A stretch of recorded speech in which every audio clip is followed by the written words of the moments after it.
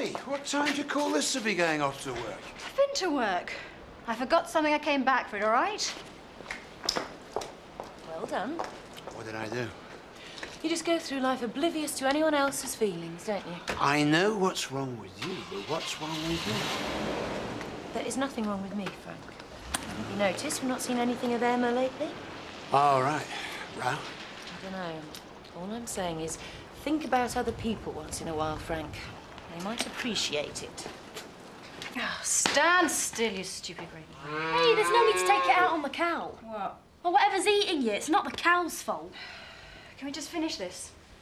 You're not the only one who can treat sick animals, you know. What are you talking about? It's a cure for a bear with a sore head. You don't know the number of the Samaritans offhand, do you? It was to ring Emma. Linda, I don't need to ring Emma.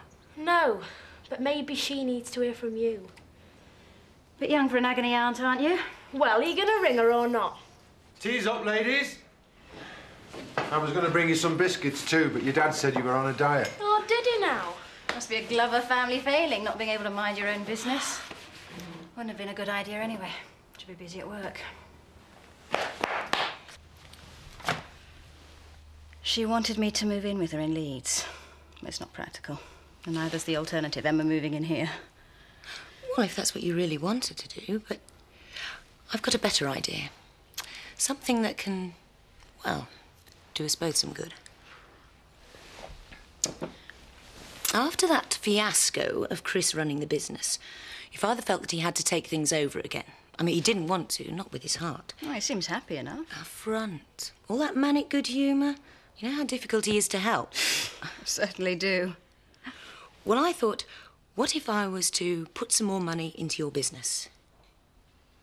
Dad's divorce settlement? Yeah, well, Chris might be a bit funny about it, but if I was to buy some shares, all above board, then you would have enough money to buy a place of your own. Chris always said you were devious. What's devious about it? It helps me to help your dad. And maybe you and Emma.